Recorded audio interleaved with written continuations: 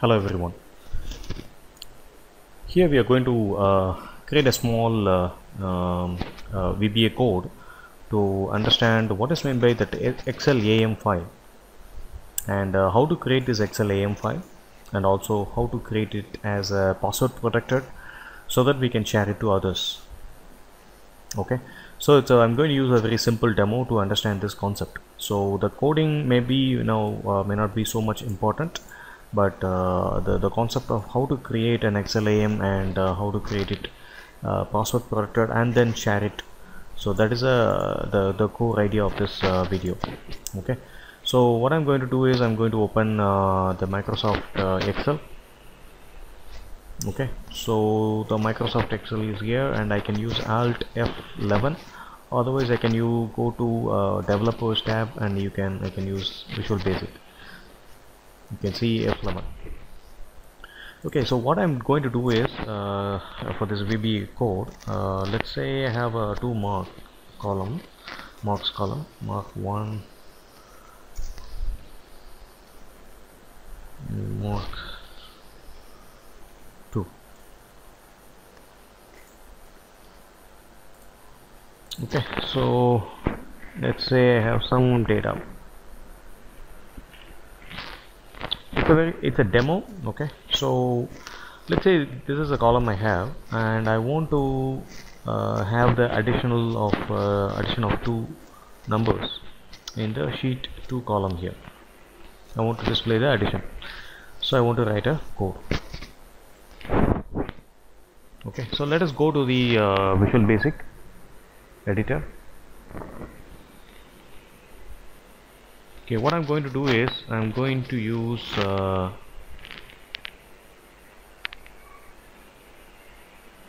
this section, Visual Basic. This is my application. So I'm going to insert a module. The module is going to have the macros. Okay, so also I'm going to use a user form, and in the user form I'm going to give a simple demo application. Okay, so I'm just giving the caption as close me, and I'm going to write a code called unload me. So hope you are aware of the Visual Basic coding. Okay, so in the module I'm going to call this user form. I'm going to show this visual form. So in the module is the one where the macros is going to get called. Okay, so this VBA is going to be the protected XLAM file. Okay, so I'm just going to do one by step. Okay, I'm just going to create a procedure, a macro procedure. Let's give the name as protected code. So this is the function, is a procedure name, and I'm going to call the user form 1 here dot show.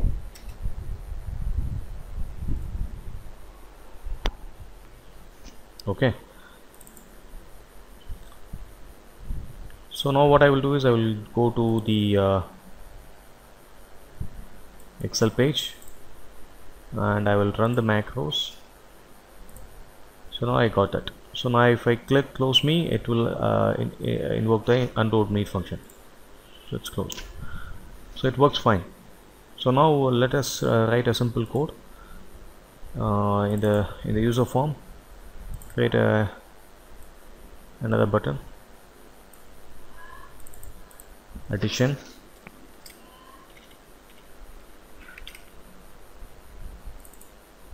Okay, and I'm going to copy this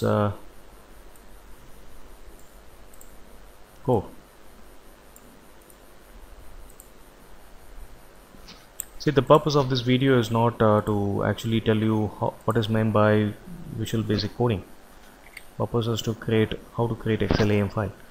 So to explain this simple coding, I have declared a worksheet, and I have said that okay, this worksheet is going to use the sheet 1, and in this sheet 1 add the the second row first column and second row second column, and put it in an integer, and use another worksheet which is called sheet 2 in the same workbook, and in the first row first column give a label called output, and in the first row second column give that output, the additional output.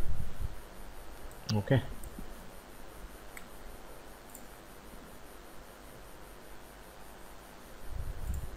so now let's close this and then now try to execute it. So I'm expecting that, you know, sheet 2 it should have that output of this addition. Okay, so let's try to run this addition. I've done it, so I'm just closing it. So now I see that 49, 79.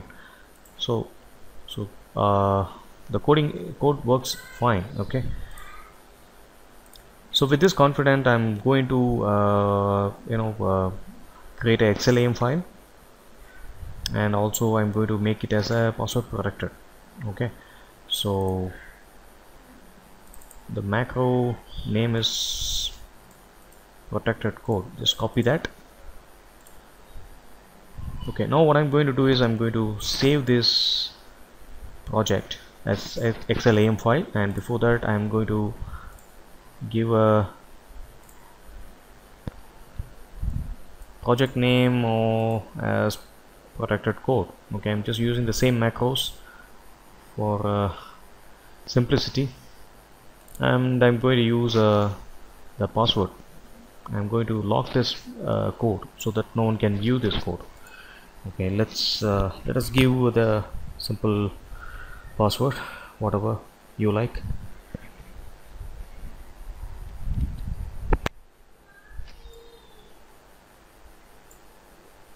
Okay, so now I have given the password.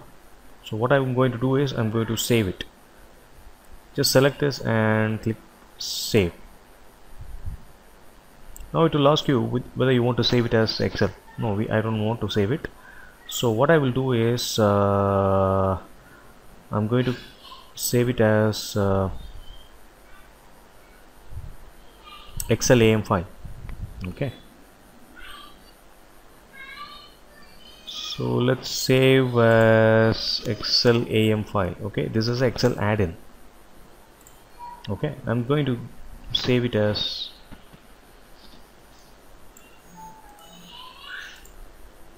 password protected, so protected code.xlam file. So let us save it. Okay, now the code is protected now. Okay, so now what I'm going to do is I'm going to say close, and I'm going to close the Excel as well. I don't want to save it. I'm going to say no.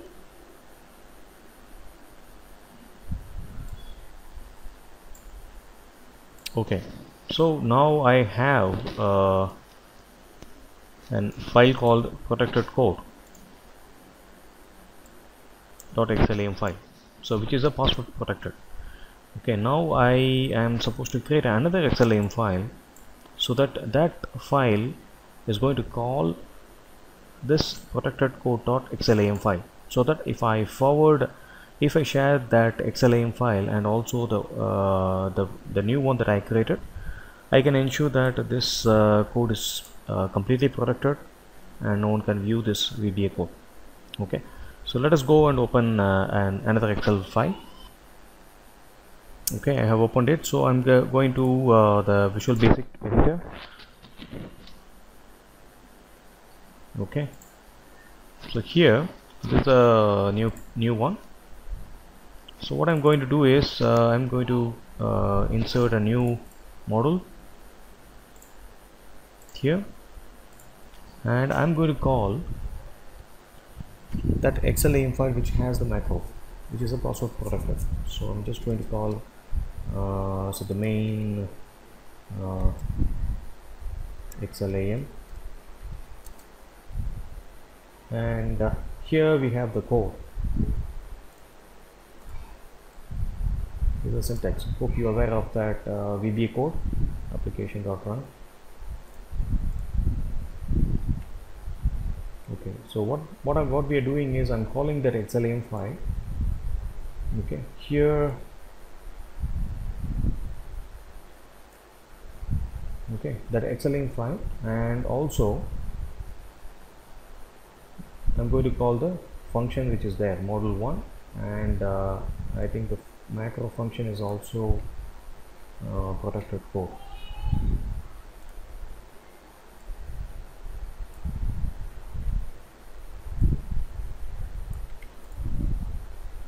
Okay, so to do that, let us try to give the reference of this particular XLAM file for this new project. So go to the tools, reference, and browse, and I think we have to go to the videos where we have kept.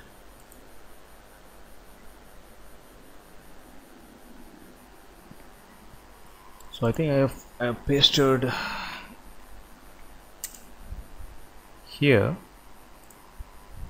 and let me select either you can select all files or XLAM, and I'm seeing this protected code.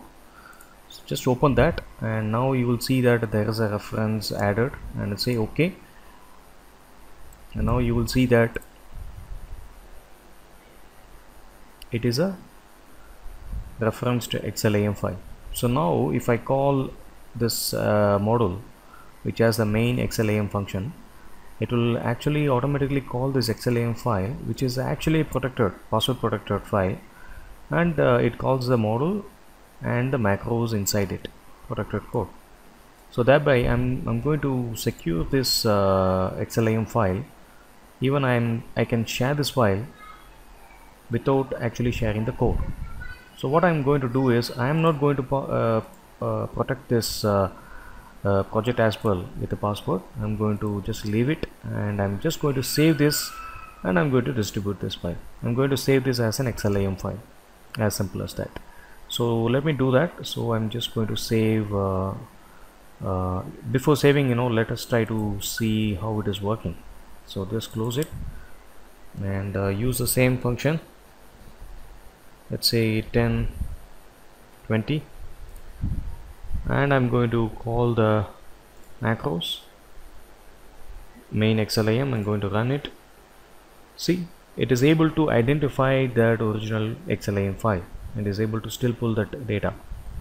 So I'm going to add it, close it. Now I'll see that there's an output. So it works fine. Okay, so let me go to the Visual Basic Editor, and I'm going to save this project in the same location as another add-in. I'm going to say I'm going to give a different name. Let's say main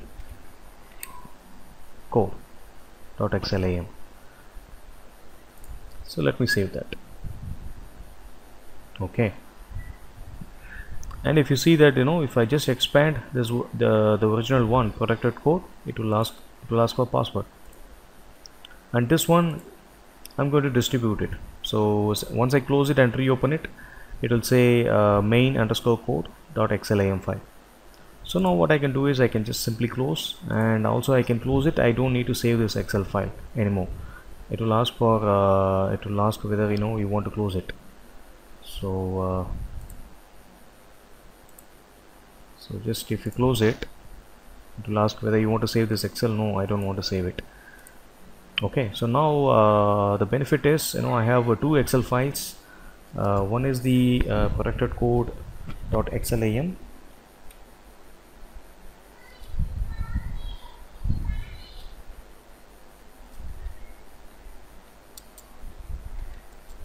and also there is a second file called the main code.xlam. so this is a password protected, and this is not.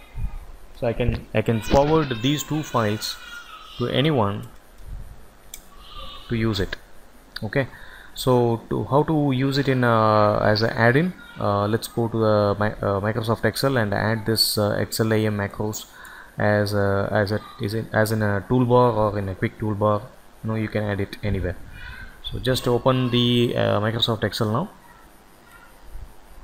So what you have to do is just right click and go to the quick access toolbar, go to the add-ins and select go, browse.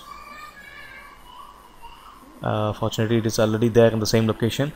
So if I select this protected code, I may not be able to view the add-in. Okay, so I have to select the main code .xlam, which is actually internally calling this protected code macros. Okay, select this main code and say OK. It says you want to there's already, if there is a message, say yes to that. Okay, now I am seeing that there is a main code selected. I'm just going to say OK, and I want to add this in the quick toolbar. Okay, so go to the same location again, go to the quick access toolbar, select the macros, and you will see that main XLAM file is already showing now. This is the file name. Okay, so now just add this here so that it will be visible here. Okay, if you want to change the name and the icon, just click on modify and you can use any options. Addition, you can just give, say, addition, just a display name. Okay, so just say OK and hit OK. So now you see that there is an icon. Okay, so here now if I try to do the demo, okay, 25. Okay, now if I click on this edit this icon, now I am seeing that I'm able to pull the XLAM file. Click close me, try it once again, click addition, click close me. I'm expecting the output as 35 here. Okay, so now hope you understand what is meant by the XLAM file and how to create it as a password protected, and also how to share that XLAM file to anyone without without actually explicitly showing what is the code you have written. Thanks for watching.